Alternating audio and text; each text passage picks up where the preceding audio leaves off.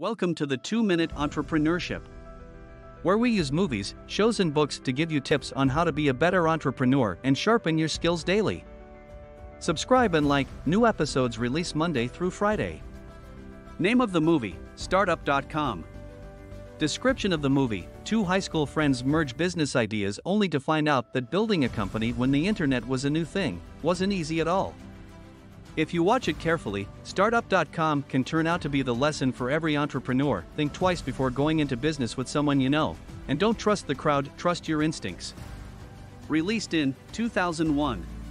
Related topics: the one thing to take from Startup.com is the effect money, greed, and power can have on relationships. The movie goes into full detail on whether material ownership is all that matters in the end, even if you lose the one friend who stayed beside you all the time. Name of the movie, The Aviator. Description of the movie: being a genius is by no means easy, and this movie portrays that as clearly as possible. The movie is based on the story of Howard Hughes, the American business magnate, pilot, and filmmaker who loved to take risks during his lifetime. This business movie is not just about making smart or risky business decisions, it's about how our mental health can affect and in some cases even define our success or even failure. Released in 2004.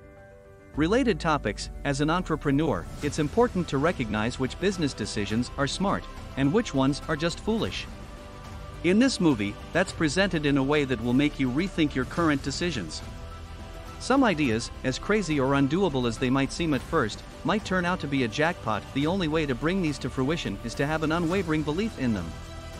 Thanks for tuning into the 2-Minute Entrepreneurship. Please like and subscribe. New episodes release every Monday through Friday.